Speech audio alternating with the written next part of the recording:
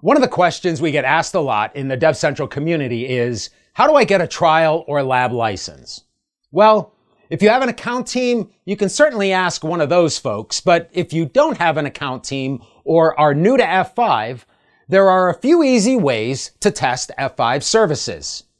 First, you can go to f5.com/trials.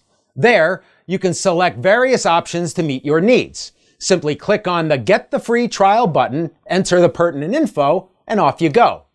Out in the cloud, you can get a free full-featured 30-day trial, as well as access to F5 Premium support on AWS, Azure, and GCP. Now, if you need a perpetual single-use lab license to do your own testing, learning, practicing, you can purchase a lab license for around $100 or so, depending on where you go. CDW offers this via their site, as does Software House International. I hope this gets you the software and services that you need.